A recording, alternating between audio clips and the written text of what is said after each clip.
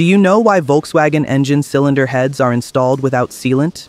This is the installation of a 1.5 turbo engine cylinder head. The head gasket uses a 5-layer metal composite structure with a rubber coating on the outer layers.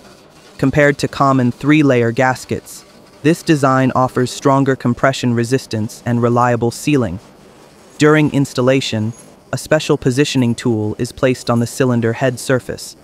The bolts pass through guide holes before entering the cylinder head, preventing contact with the machined surface. The surface must remain smooth because even small scratches or dents can shorten engine life. The bolts are first pre-tightened using a standard electric wrench. Final tightening is done with an Atlas multi-spindle tightening machine. All 10 bolts are tightened at the same time, ensuring even clamping force across the entire cylinder head. On top of the cylinder head, only a gasket is used. No sealant is applied between the cylinder head and the upper cover.